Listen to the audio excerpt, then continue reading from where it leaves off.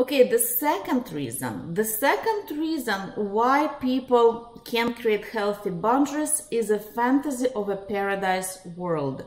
There are rude people and kind people. There are black and white. There is day and night. And every person has bad and good qualities.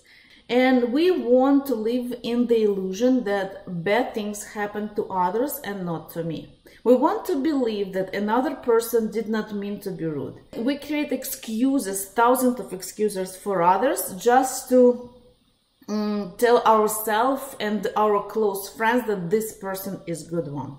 And in reality, we're just afraid to stand up for ourselves. In reality, we are afraid to lose this predator because we're so in touch with him, because we're so dependent on him, because we're so connected to this person.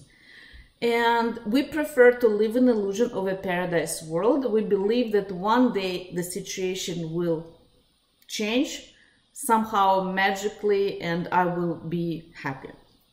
The reason number 3 why people can create healthy boundaries is we ignore obvious signs of predators. So the reason number 2 is because we want to believe in a paradise world, because we want to believe that bad things won't happen to us.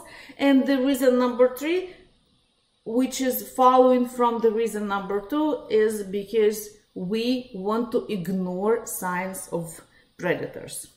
And the fairy tale, The Bluebeard, in the book Women Who Run with the Wolves, chapter 2, shows that the predator has a blue-colored beard. And this is a red flag. So we see red flags every day.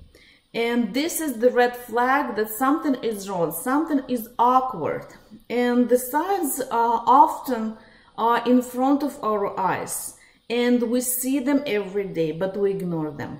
We want to overlook the person's bad qualities. We tell ourselves and others that this person is good, especially if this person is our partner, is our mother, father, or best friend. And we, not them, not predators, but actually we will find hundreds of reasons why this person is nice and why he did not mean to do bad things that he did.